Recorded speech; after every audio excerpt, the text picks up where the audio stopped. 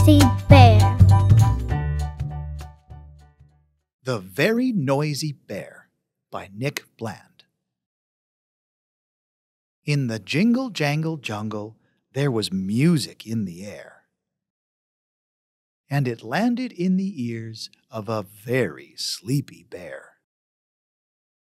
"Excuse me," said the bear to the music-making sheep. "Your band is very noisy, and it's time for me to sleep."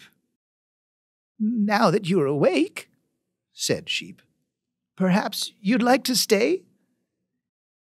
Have you ever tried the jungle drums? They're really fun to play." Lion was on the jungle drums, and Bear began to smile. "I suppose if I could play the drums, I'd stay a little while." He sat upon the tiny stool. Boom, bang, bash! Boom went the noisy bear. Boom, bang, crash! "It's harder than it looks," said Lion, "to play a jungle drum. You might prefer an instrument you only have to strum."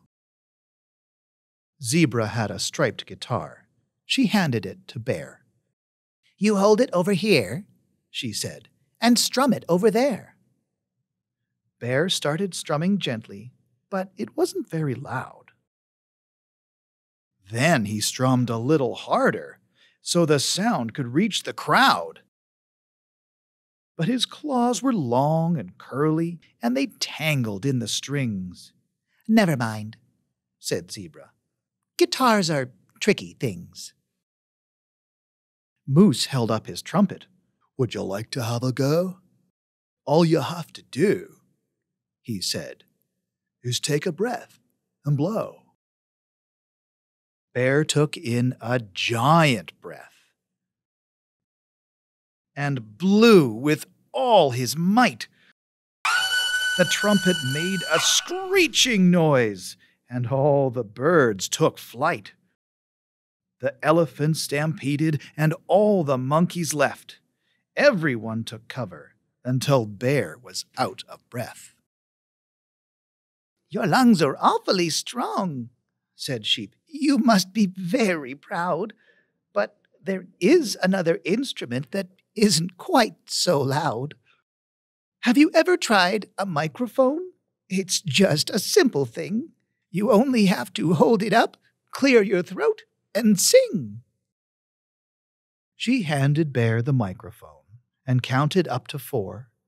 The band began to play a tune, and Bear began to roar! Roar! Went the noisy bear. Roar, roar, roar! "More!" cheered the audience. "More, more, more!" Elephants were dancing, and the monkeys sang along.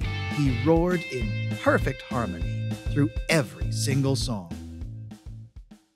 Then, when the show was over and the moon had settled in, when everyone was fast asleep,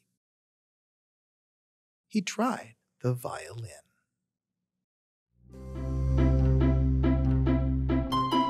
Thank you for coming to the storybook.